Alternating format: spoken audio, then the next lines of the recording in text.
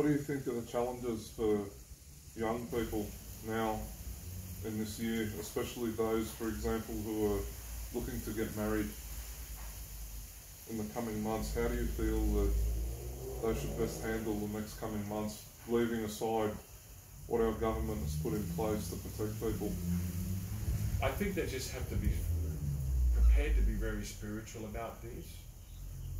It must be very hard and even traumatic for some couples to be now told that they have to delay or postpone their weddings. If they want to have a big wedding and a big reception, and we belong to a community or a culture that loves to have big weddings and big receptions, and you know, the idea of having just 5 people at a wedding is staggering, because where do you fit the parents in? I mean, you got a presiding, you know, priest or etc. The presider. You got the marrying couple. That's 3. You got 2 left. It's just the witnesses. Well, if both witnesses are a parent, then you got still 2 parents in general missing out. So it's very painful. Now, if you're so inclined that you want to continue with your marriage in those circumstances, so be it. God bless you. You know, you're within your rights to do that, and you probably afterwards will plan some type of big reception down the in a dateline somewhere else. But how can you have a wedding without your parents there? You tell me that, or your brothers and sisters, or whatever. Now, if you feel the need that you have to postpone, to delay it, so you can have your proper, you know, wedding ceremony and reception and everyone there, etc., and your proper honeymoon and all that, that's going to be a trial. That would have tested me, no doubt. It would be rather a source of great anxiety and upsetness for people, and some people are probably angry. It's a time for us to probably get into a higher spiritual gear, which isn't going to be easy at first. A one of resignation, acceptance, somehow see this as in the bigger picture of God's plan for your life and your marriage. Take what good can come out of this delay.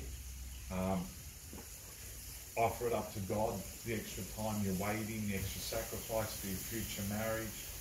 You just have to embrace it spiritually. I mean, marriage life is a long time.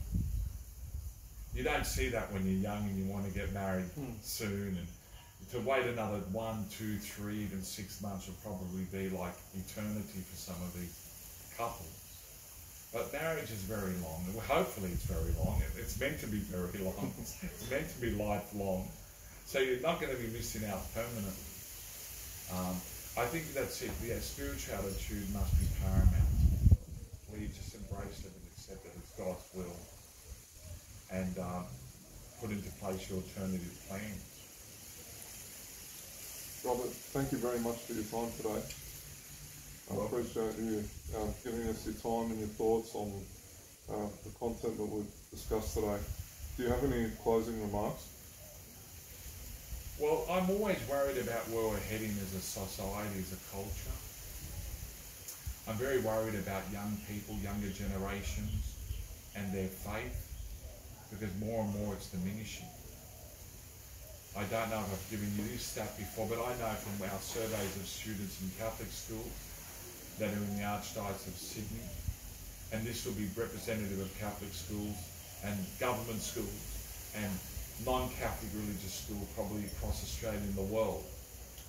We're seeing in Year 7, we're seeing 11 and 12-year-olds, where 13% of them either don't know whether God exists or don't believe he exists. That's 13%. All right, they're agnostic or atheist. And by our same surveys, and these are very large samples, the largest I know in the world. Each survey every 2 years is 17,000 students on average. We're seeing that these same Year 7 students, by the time they get to Year 11, 33% of them don't know whether God exists or don't believe that he exists. So we move from 13 to 33%. That's a 20% increase in the number of students who become agnostic or atheist while they're still in Catholic schools. That's a huge challenge to our schools, for our schools, huge challenge for our families, huge challenge for our parishes, I don't know if we're meeting that challenge. But it's broader than that. Across the world, all young people in general, faith is dying. Where faith dies, that makes those with faith more vulnerable in the future. What type of society will we have when the predominant powers are people without faith? Where will our freedoms be to practice our religion there? What we're seeing now with the coronavirus and the shutting down of churches and our non-access to the sacraments and etc., etc. It's not a religious persecution. But we've now got the mechanisms in place where we could shut down churches and access the sacraments if we wanted to, if there was a religious persecution. And if our future leaders, coming from current generations, are not religious, have a disdain for religion, are anti-religious, then heaven help us in those days.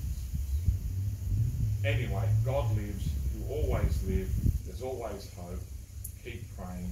Thank you very much.